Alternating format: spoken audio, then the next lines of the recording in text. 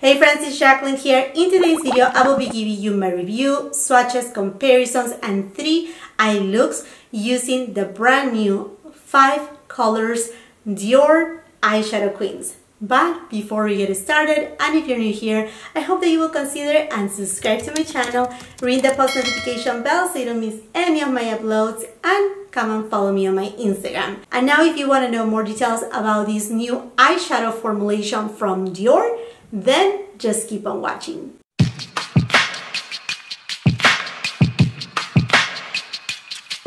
So I think we all have been waiting for Dior to drop their new eyeshadow queens, and they finally did. They appear at Selfridges, the 12 of them, and no, you're thinking that I got the 12 of them. I didn't. I only got 3 of them.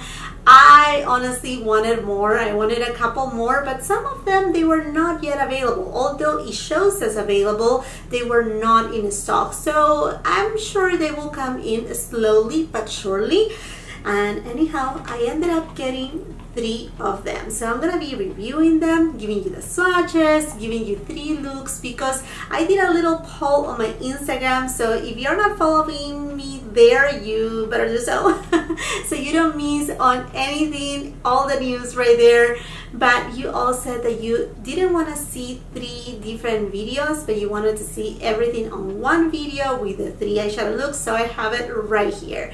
Now, each of these eyeshadow palettes, they cost $53, and they actually come with what I think it's a generous amount of product. It's 7 grams. So if you think, for example, the new Chanel eyeshadow quads, the ones that I just reviewed, the Chanel Fall 2020 collection, those, they comes with 2 grams of product. I know, chunker, right?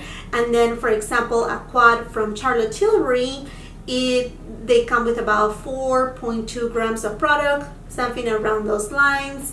And so that's, I mean, that's why I said this seems to be a little bit more generous. Now, these are queens, so there's 5 eyeshadows on each compact.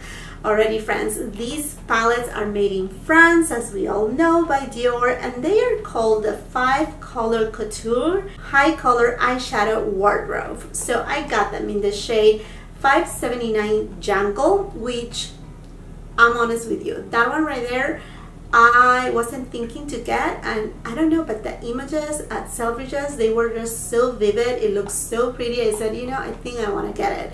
All right, and then I also got 159 Plum Tulle, and then 879 Rouge Trafalgar. Okay, so that's that. Let me show you the boxes close. And it is the typical very dark, almost navy blue type of box with silver. On the very top, you find the name of the eyeshadow palette, and then all the details are on the back. There you go. So these ones, when I took them out of the box, they didn't came with a typical velvet pouch as most of Dior eyeshadows they come with. They just came kind of like naked per se, and they are a little bit bigger than the regular line. So as you see, this is all black. It says Dior in the middle. These have a shelf life of 6 months, so that's something that kind of surprised me right there. Okay, so I have here the shade 879 Rouge Trafalgar.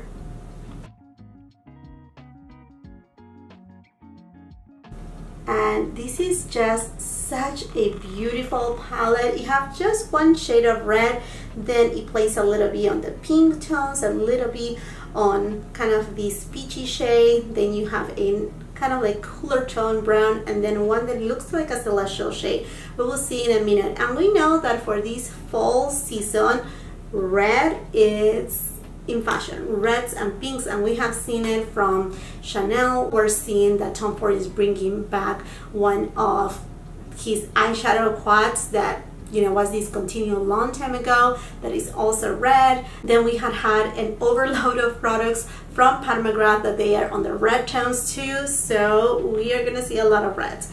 Okay, and then here it is the shade 579 Jungle.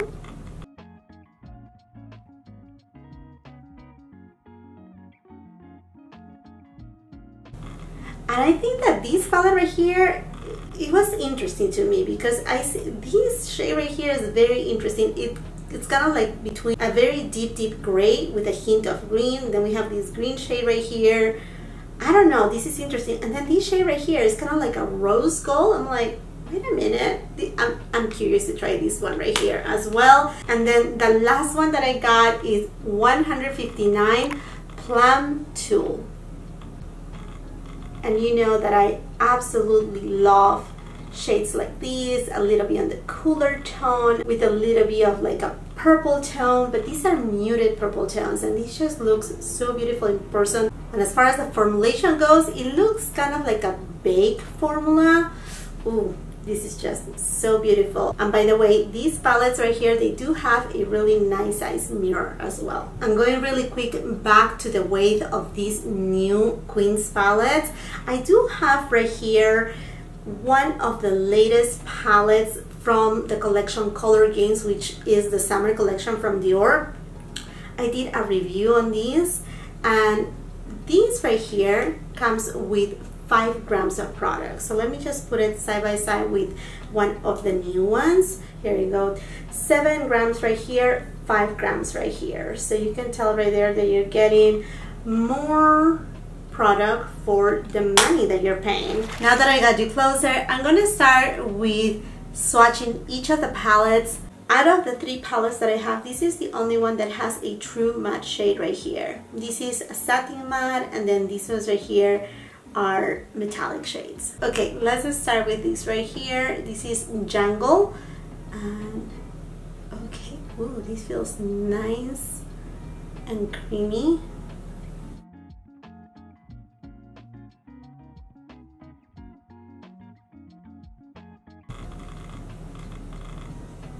Wow, this shade right here looks pigmented, very much pigmented. Okay, let's go here. Nice. Now let's swatch Plum Tulle.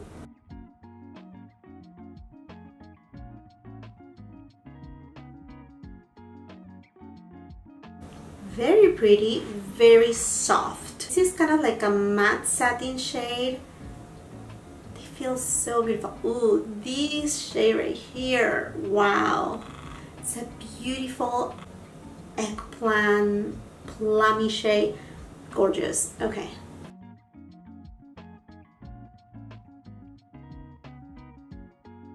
Ooh, this is so pretty. Now let's go for Rouge Trafalgar. And then here again, this is satin. Another satin shade. This one right here. Okay, this one is a celestial shade. This is so awesome. Okay.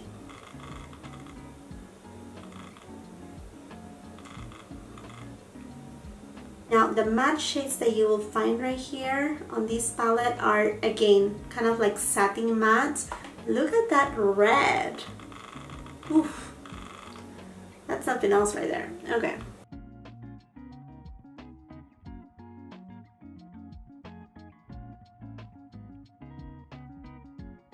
Okay, let's go with the Quints Jungle. And then with my Sonia G Builder Pro Brush, I'm gonna go to this beautiful rose gold shade.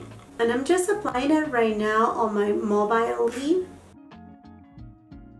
Sigma E27 brush, and I'm going into this middle shade, and I'm just gonna apply it on my outer third and connecting with that gold shade.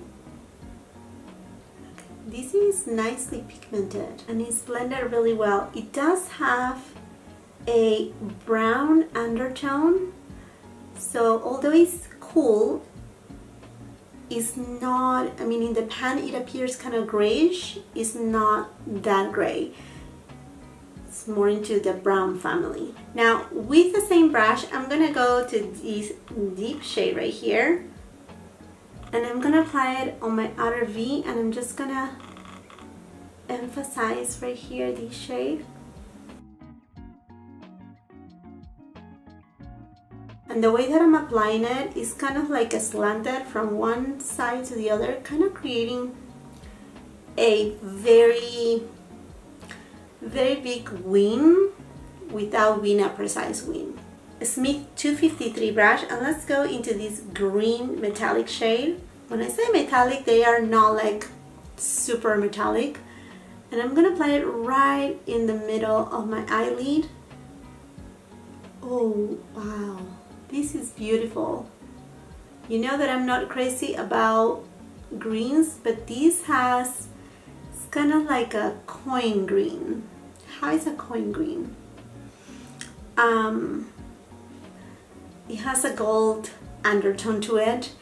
You know what? It reminds me a little bit to the Dose of Color Francation palette, the one that it was made by Desi Perkins and Katie.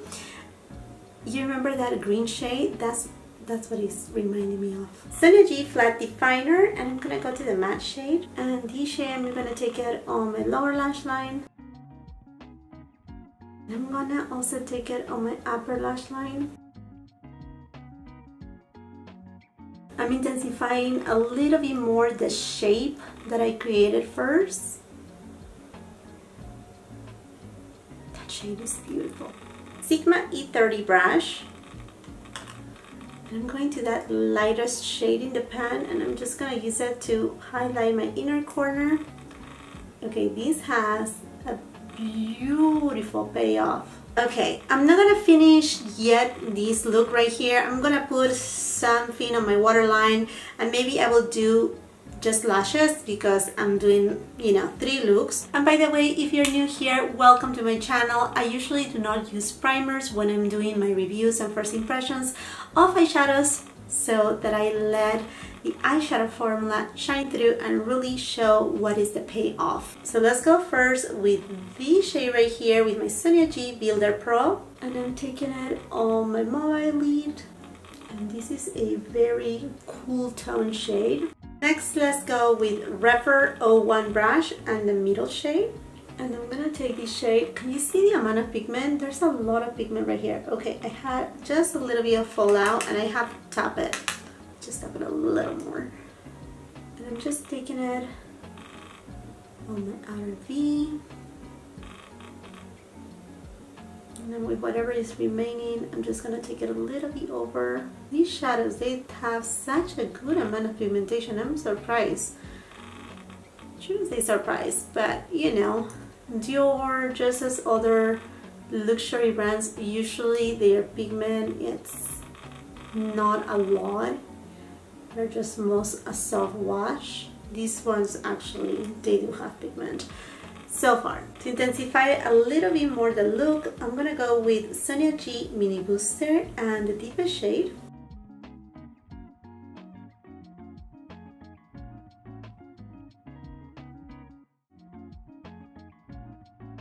Taking whatever is remaining on that brush and just taking it above the crease. Now let's take the applicator that comes with the pan, and I'm gonna go to this metallic shade right here.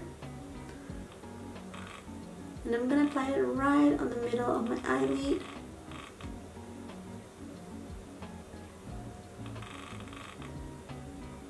This is a beautiful shade.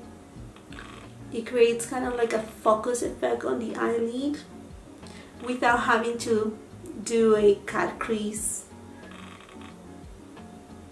You can also apply it with your finger or with a brush, and I'm sure if you wet it, it's gonna give you even a more impactful look. Okay, with the other side of the applicator, I'm gonna go to this whitish shade. When I say whitish, it's because it's white, but it's not like a super stark white. And I'm just applying it on my inner corner. And with whatever is remaining, I'm gonna put it on my brow bone. Sonia G Flat Definer, and let's go to the deepest shade.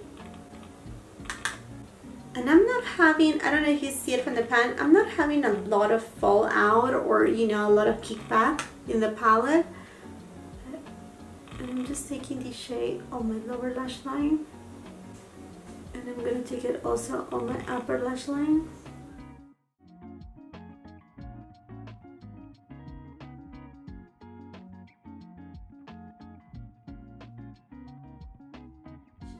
Ready, friends, so here are the 2 finished looks for each of these palettes. For Jungle, what I did is I took this shade right here and I just applied just a little bit on my lower lash line, just a dash. And then for the other palette, which is called, sorry, I don't remember, Plum Tulle 159, I grabbed this shade right here as well, and I did the same thing. I just placed just a little bit right here, and that was it. Okay, friends, let's move on and let's do an eye look with this palette. Sonia G Builder Pro in this peachy pink shade, and I'm just gonna take it again all over my eyelid. It looks peachy pink, but it translates on the skin as a true, more pink shade. Sonia G Mini Booster, and let's go to this shade here. And I'm taking this shade on my outer third, and then I'm just giving some shape right here to this eye look. Whatever is remaining, I'm just taking it above my crease. BK Beauty 203 brush, and I'm gonna go to this middle red shade. I'm just taking it on my outer V, close to my lash line, and again taking it above, little by little building up the intensity of this red eye look. Sonia G Flat Definer, and we go to the brown shade, and then I'm taking it right here by my upper lash line, and I'm going to create a mini wing with that. BK Beauty 204 brush, and I'm going to this shade, and I'm going to put it on my lower lash line. Sonia G Flat Definer and the brown shade. A Smith 253 brush, and I'm going to go to the Celestial shade, and I'm going to apply it right on the middle of my eyelid.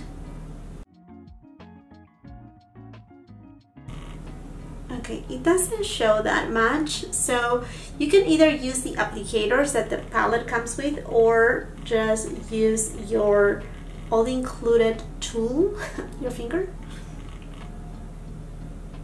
And I'm just gonna apply it right there in the middle. For my upper lash line, I'm gonna go into the eye pencil Psyche from Chanel, and this right here is from their fall 2020 collection that I just reviewed a couple days ago, so I will leave it on the cards if you haven't watched it yet. And this eye pencil, I'm also taking it on my waterline. Rephr 03 brush, and I'm taking this shade on my inner corner and my brow bone.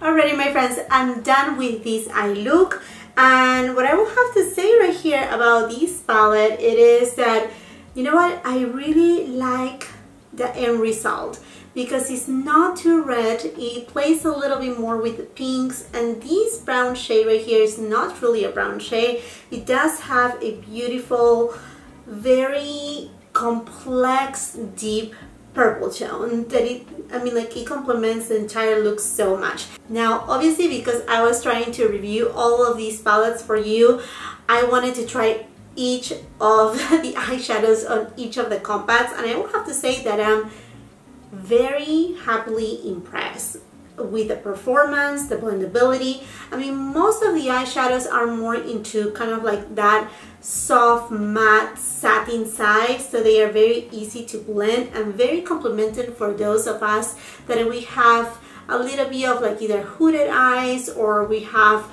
more of like mature eyelids, or a lot of folds on our eyelids. These type of shades complement so well. By the way, I want to mention that I use on my upper, what is it called, the waterline, but on the upper side I actually tie line it with Wayne Goss Precious Opal eyeliner. I will be leaving everything that I used today on my face on the description box below, so you're able to see it. But yes, I'm actually very happy with my purchase. And then I'm sure you're wondering what's the difference between the two new Chanel eyeshadow quads. I have here Candeur et Séduction. This one right here is more intense, definitely, the one from Chanel. And The other one is called Candeur et Provocation, and I have it right here. And I made a review. So these two right here, the color story is very, very similar. But this one right here is what I think the Chanel was lacking of on this particular quad. The variation of shades. A little bit, something a little bit lighter. You see, this one has something a little bit lighter, and yeah. So let me just give you some swatches right here so you can compare each of them. I'm gonna go with this right here, and I'm gonna put it below. So I have top Dior, down Chanel, Dior, Chanel, Chanel. And again, this is Candeur et Provocation. So, okay, let's do Chanel down here, and then up here we go with Dior. And then going into this palette right here, which is Candeur et Séduction. The only two shades that I can think they are comparable are this one right here from Chanel, and then this one right here. Now they are two different formulas. The one from Chanel is a true metallic. I'm gonna put it down, and then the one from Dior is, like I say, a celestial type of shade. And then going back again, we go for the red from Chanel, and then the red from Dior. So Chanel, I'm gonna put it down just to be consistent right here, and then Dior up.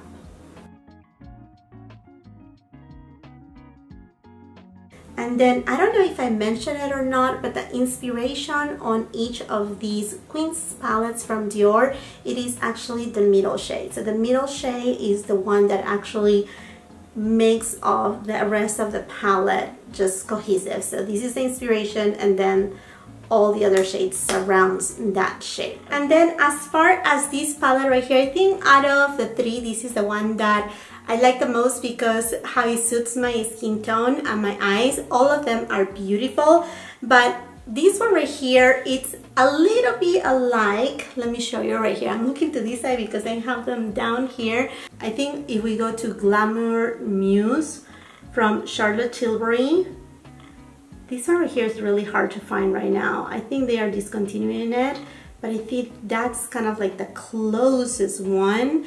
Different formulation though. I mean, from here, it will give you an alike look, but they are not exactly the same. Like even this tone right here is a little bit more pink. This has a white undertone. I think the two shades that are alike is this shade right here with this shade over here. So I have here the two from Dior, and here are the ones from Charlotte Tilbury. So, I mean, there are some similarities right there, but again, not identical. And I mean, the other one that I was thinking right away, it's the one from Tom Ford. This is Daydream. I mean, we can see just a little bit of similarities. And then as far as Jungle does, this is a beautiful palette, very interesting color story.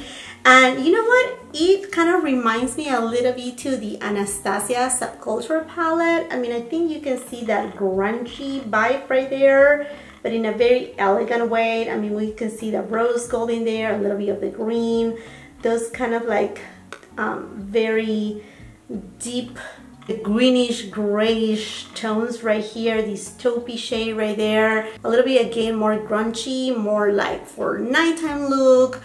Also, you can wear it for daytime. I mean, if you don't use the shade right here, you know, but this is more like fall time. I mean, very interesting palette. And another thing to note about this palette is the closure. I really love the closure. You just press it right here, and then it lifts up with so, I mean, it's so easy.